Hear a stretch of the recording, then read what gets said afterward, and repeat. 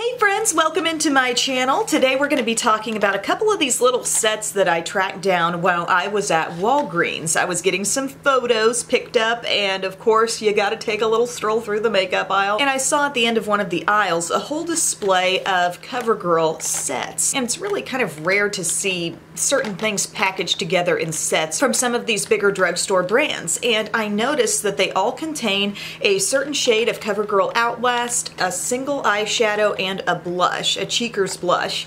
And you know how I feel about those. I really like those actually. Also the CoverGirl Outlast. I mean, my complaint for a while had been I had a really hard time settling in on a good, like, everyday, kind of natural, casual type of shade. And I have come up with a couple that I like. I can list and link those below, but I realized that they're kind of focusing all on nude and natural shades with these collections. In fact, they're all called Color Me Nude. And then they're all based around a certain skin tone and the corresponding lip color that's going to work for that. So for example, I have medium cool here, and I also picked up the universal nude, and I thought I want to try what they've got here for a couple of different looks. So this video will be shot in 2 different days, and just see how it comes together. I know I individually like most of what's in here. I mean, I really enjoy Cheekers blush. I think CoverGirl Outlast lip colors are some of the most hardcore yet comfortable staying power products for lips. The eyeshadows, that may be a little, you know, hit and miss, but I'm here to try it. And I noticed that they had other skin tone options. They had like a deeper one, they had maybe a medium warm. I took a picture, but there are at least 5 or 6 different like clusters of products. And then they had either, you know, a deeper blush, a softer blush, maybe a deeper or lighter eyeshadow shade. But I'm really excited about the tones that I ended up with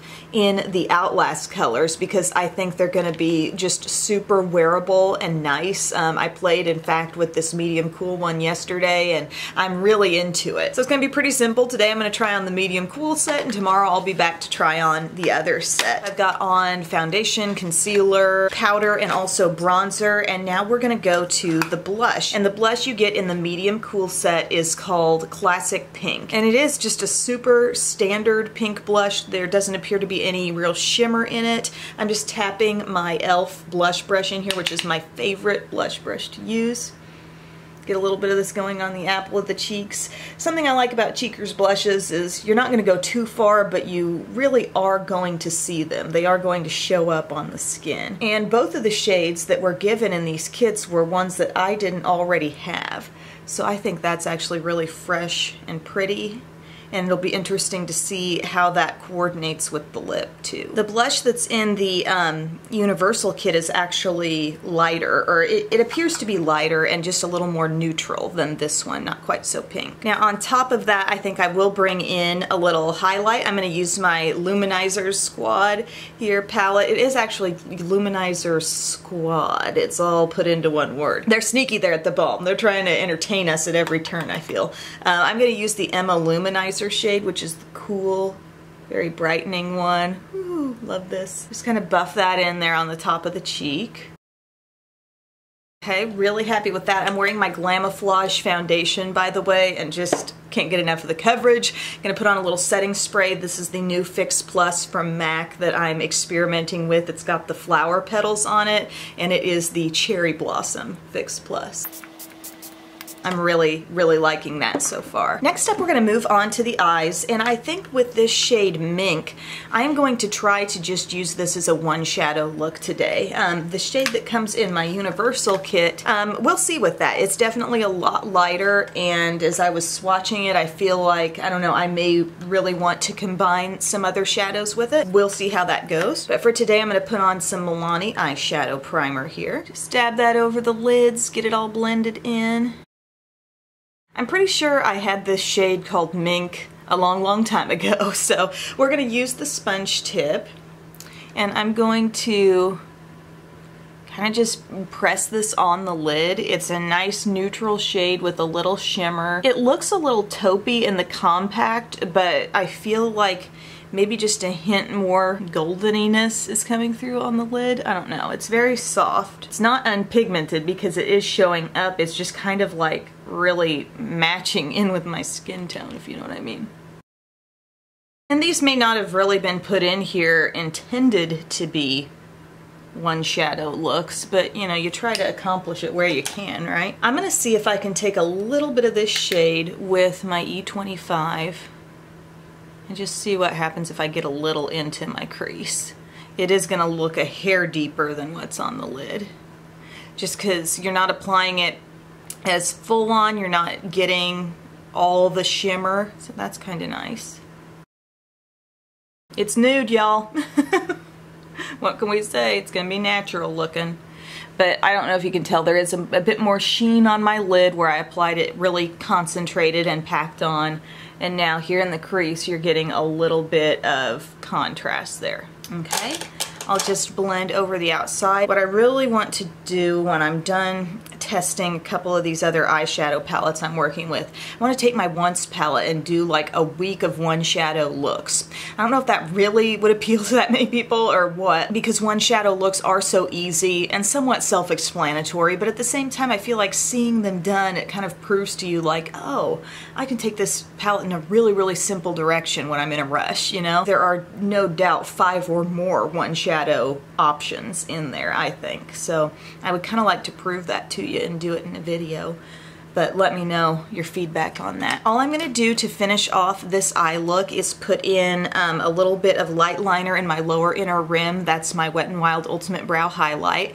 And then I'm gonna curl my lashes, put on a coat of mascara, and then we'll come back and see how the lip turns out. There's our very basic, just simple as can be eye look. And now we're gonna move on to the medium cool lip. It's number 920, and you may find, I think I have seen some shades labeled with these different names like medium cool or medium warm, whatever, in a full CoverGirl display. When I first laid eyes on some of those, that would have been maybe a couple months ago, and nothing was specifically categorized. Just a heads up, you might not have to buy this whole set, but here we go. This is just a creamy color. I see no shimmer in my tube here. Some CoverGirl Outlast shades actually do have some shimmer. But we'll just pop this on, and this is going on like a liquid lip color that is gonna set. And once it does set, we'll put the balm on top. The fascinating thing about CoverGirl Outlast is that even with that moisturizing balm on top, that doesn't break down the lip color. So it's still gonna stay on. In fact, it'll stay on better if you can keep your lips refreshed with that balm throughout the day, and it will not transfer off. So now we're gonna let that get totally dry. I'm trying to help it along a little bit. So it takes a couple minutes, but now we are set. It should feel dry on your lips when a CoverGirl Outlast has set. And something I really like about these products is that they do not change color when they dry down. I do not have a drastically darker lip than when I first applied, okay? So then we're gonna use the balm that comes with it, and this is something, you know, you can easily carry around in your purse throughout the day. Keep your lips hydrated. Once this goes on, the feeling you should end up having is more of like a weightless feel, like, okay, I feel like I just have lip balm on. I don't really feel the heaviness of the product. You shouldn't have that dry or tight feel on your lips anymore, and whenever you start to feel that throughout the day, the balm should come back on. And to look up close, the lips look hydrated. There's that look of a little moisture there, which I really like. So what do we think about the medium cool look? I kind of enjoy the way the lip and cheek coordinate there. I think the eye is just so super simple. It's one of those things you can't really go wrong with it. You just kind of acknowledge, yeah, that's going to be a very subtle look. It is what it is. Some people may really like that for day-to-day. Some people may want more, in which case you can layer in some of your own shadows and other palettes. But I really do like taking that cool pink blush that came in here, and then I put a very cool kind of icy highlight on top, and I really like the finished effect. I think that works so well. So thank you guys for watching this look, and tomorrow I'll be back to try out the other box. Alright team, new day, new color collection. Today we're going to be playing with the Universal Nude set. So it all centers around the Universal Nude Outlast lip color, and then we have the blush and the single eyeshadow. So yay, this is fun. I really enjoyed playing with yesterday's combo.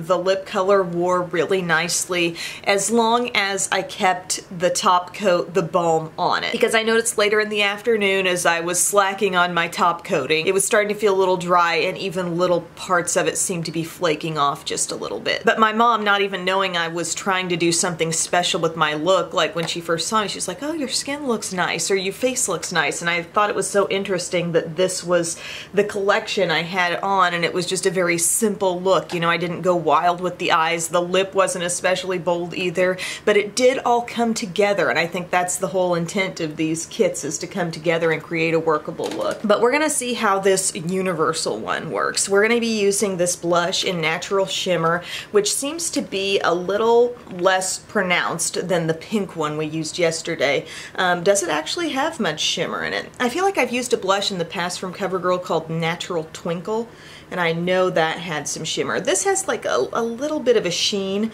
and it seems a little deeper as I swatch it than it even appears to be here in the palette. So we'll pick some of that up on the old e.l.f. blush brush and see how we do here. I mean, I think it's kind of obvious that this shade on deep, rich skin tones is not going to be the best option. It's just not an intense enough blush. And there's a different color collection if you are of a deeper skin tone, but I think I like that shade. I feel like I'm going to be using that more. It kind of reminds me of the look you come away with when you use one of their sable, you know, soft sable blushes. That more like neutral, instant cheekbones look. Like you're still picking up a little gentle pink there, but it's more muted than yesterday's. Cheekers blushes, y'all. Don't overlook them. Love it. Okay, now we're going to move on to eyes, and I think what I'm actually going to do is just use both of these as eyeshadow. I'm going to go into the crease with my mauve-y little soft neutrally blush, and then we're going to pop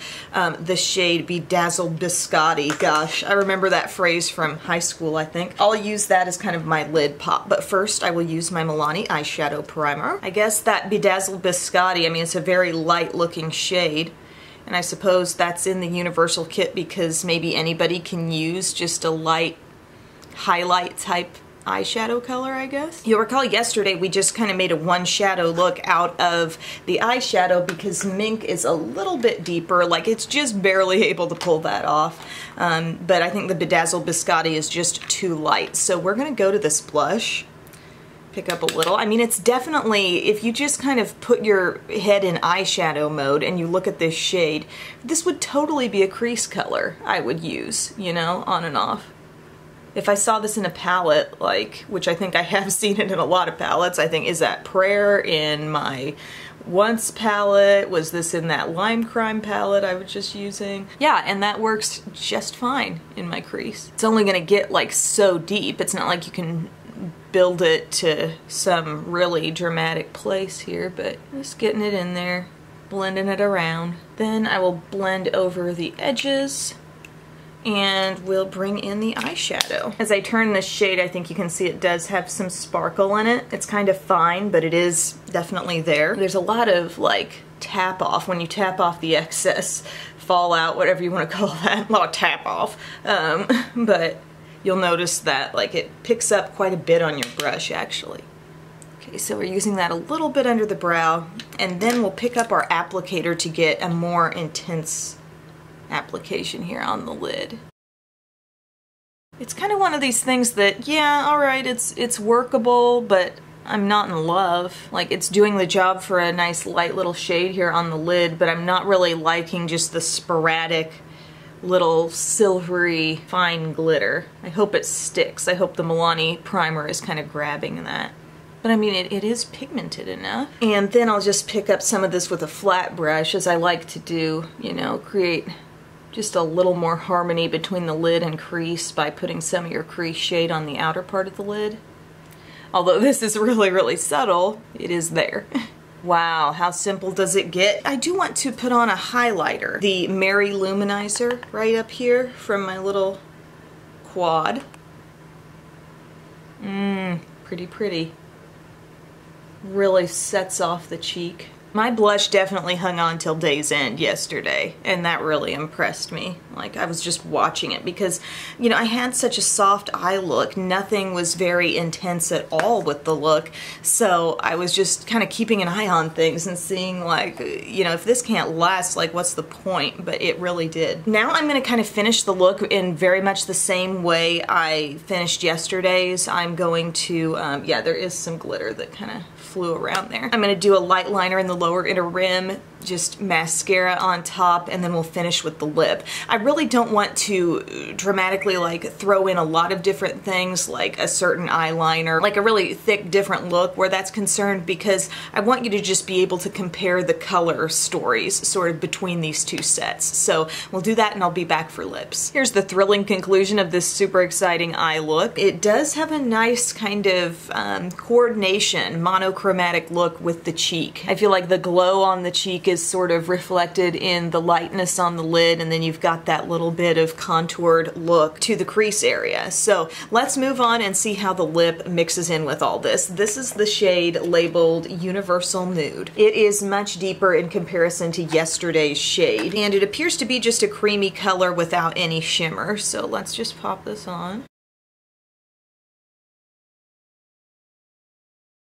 Wow, you talk about wearable everyday color. I need just a little more on this one part of the lip because I had to shear it out a little. Really, really nice shade, especially with the lighter eye. You know, it's just a little deeper, but nobody would point to it and say, wow, that's a really dark lip color. Like, it's still very natural, and I see how it kind of falls under the nude umbrella, but wow, I would really feel comfortable in that on a daily basis. And while this is drying, I just want to check. This is the shade 621 Natural Blush, and this was a color that I really came to enjoy just from the regular lineup of CoverGirl Outlast, and this is pretty similar to that. It's a little lighter. It's got maybe a smidge less brown in it as I look at them up close, and Natural Blush might actually have just a hint of sheen to it, but like very hard to identify once it's finally on the lips. But this shade is just a teeny bit softer than that. Sometimes when you figure out you like something so much and then you look back at what else you have, it's like, oh, there's a reason. It was a lot like something else I liked.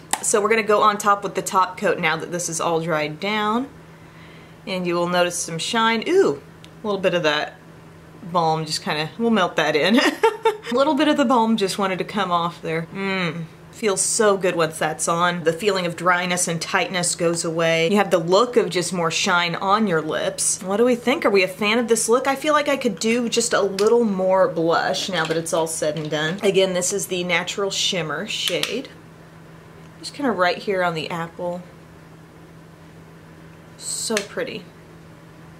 These kits, I was just really compelled to test them out, see what kind of look they came together to give, and if anything was really, really outstanding. I think my favorite parts of both kits are probably the blushes and the lip colors. The eyeshadow is kind of like, they're throwing you a bone to complete the look, and mink is fine. That was fine for a very low fuss look yesterday, and this Bedazzled Biscotti, you know, it's got a little bit of a sparkle in it, which I do not love, but it could still become a functional shade for you. You know, it does work, it does show. But like I said earlier, I'm about certain these nude Outlast shades are available individually, and so is everything here. You know, the blushes, whatever, so you can kind of pick and choose what interests you most. But I'm trying to think which overall look I prefer. This one goes just a little deeper on the lip. It's really, really hard for me to choose because when I came away from the pink look yesterday, like I just, you know, I glanced at myself in the mirror, I thought it was an overall very soft look, yet I felt very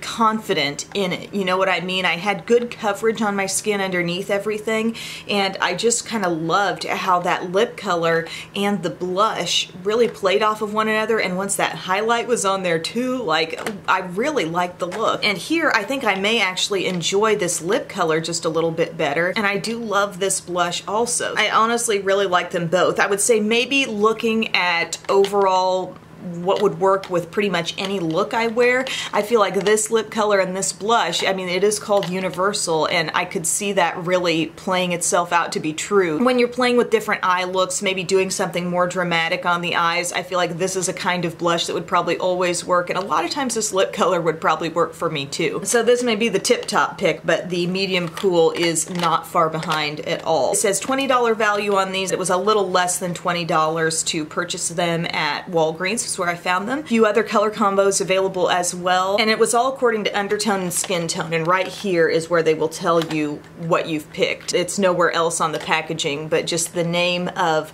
the Outlast is kind of the theme of the box. So let me know if you've tried any of these. Is this the kind of look you would go for just for everyday wear, easy makeup? Let's chat about it in the comments section, and thank you guys so much for watching. Bye!